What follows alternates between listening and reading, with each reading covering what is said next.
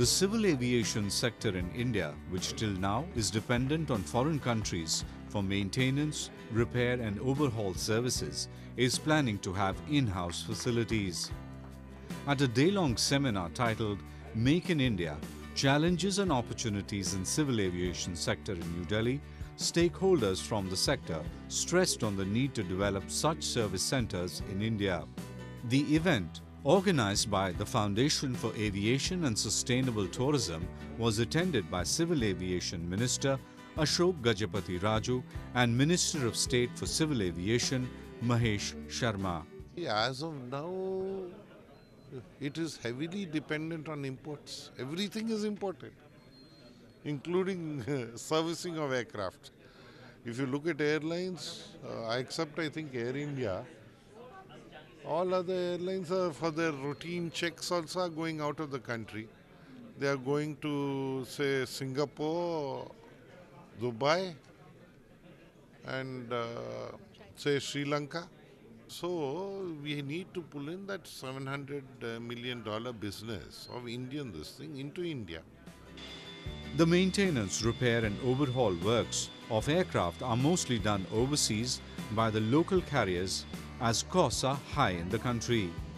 However, many companies, including Pawan Hans Limited, are now planning to develop MRO aviation services in the country. Pawan Hans is coming forward and in two areas mainly. One is development of MRO. We are starting at two places. One is at Delhi and one is at Juhu Airport in Mumbai.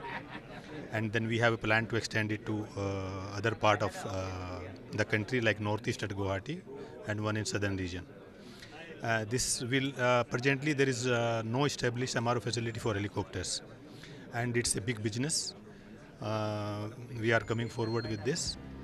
Besides passenger services and manufacturing, the Civil Aviation Ministry is also encouraging training and skill development under the Make in India initiative.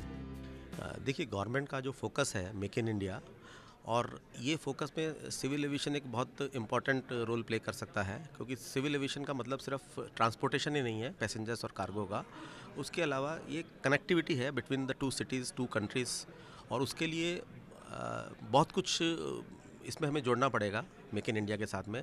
सबसे बड़ी चीज़ है कि it's not only about the manufacturing, जो man power चाहिए उनकी training की requirement है, skill development की रिक्वायरमेंट है, वो सिविल एविएशन के डिफरेंट सेक्टर्स कर रहे हैं। एयरफोर्स अथॉरिटी में भी हम लोग जो हमारे ट्रेनिंग इंस्टीट्यूट्स हैं अब उनको हमने स्ट्रेंथन किया है, और डिफरेंट जो स्किल्स की रिक्वायरमेंट है इसके लिए ज़रूरत होगी उनको हम स्किल डेवलपमेंट के लिए, ना केवल हमने एयरफोर्स अथॉरिटी के ऑफिसर्स के लिए, बाकी दूसरे लोगों को भी हम इसमें स्किल डेवलपमेंट के लिए तैयार करेंगे। It's 350 airfields across the country which are unused.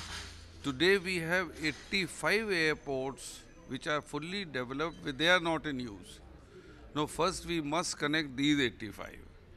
Then go for regional connectivity, as the Honorable Minister feels at each district we have a connectivity. Today we connect not more than 80 districts. Out of 680 or 670 districts, we got to connect all. The ministry is also considering to enhance regional connectivity by utilizing unexploited infrastructure. It is also encouraging new players to venture into domestic air connectivity. Make in India initiative has to happen in India, which has been delayed a lot. I feel India is going to become a third largest market by 2020, and by that time we are going to need a lot of resources, maybe in the form of machinery, maybe in the form of skilled manpower. And this has to happen, and we can't depend all the time on imports. So gradually we have to move towards the manufacturing, which is a tough call. But the day has come, time has come, opportunity has come when we should start thinking on that, working on that. The unprecedented growth of the Indian aviation industry has drawn a lot of interest amongst foreign airlines, aircraft manufacturers and tourism industry. The Make in India initiative has now brought the focus to a great extent on the manufacturing sector and addressed the key challenges confronting the aviation industry.